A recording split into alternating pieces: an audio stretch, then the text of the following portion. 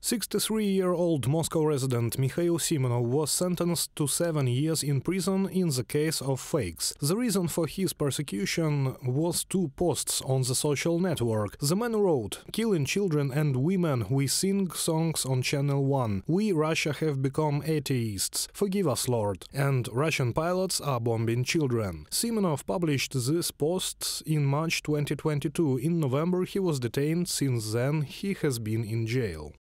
I have always believed and still believe that human life is an unconditional value that should become a priority, although in our country they do not think so, and that's how I was raised. Mikhail Simonov, accused of spreading fakes, in the last statement at the court hearing. Oleg Belousov, a resident of St. Petersburg, was sentenced to 5.5 years in a penal colony. Because of statements in social networks, a man with disability was charged with 2 articles about military fakes and calls for extremism. The investigation made false conclusions based on the phrases taken out of context. By some miracle, my phrase got into the case. I have an interest in Ukraine to come to visit and not to bomb cities and kill people. Where is the hatred and enmity? Oleg Belousov, accused of spreading fakes, in the last statement at the court hearing.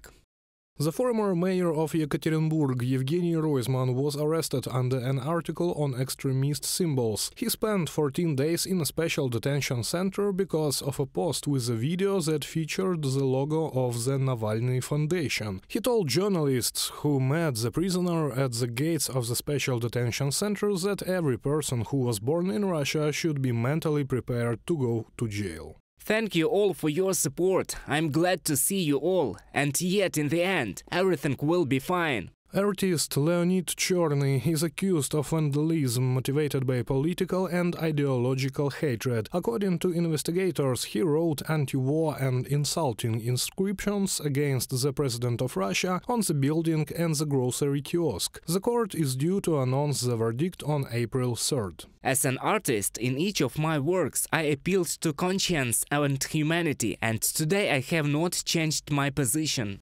A blogger from Kazan, Parvina Abuzarova, became a defendant in a criminal case on public calls to carry out activities directed against the security of the state. The person involved in the criminal case is suspected of using social networks to carry out public calls for the desertion of Russian servicemen participating in a special military operation in Ukraine.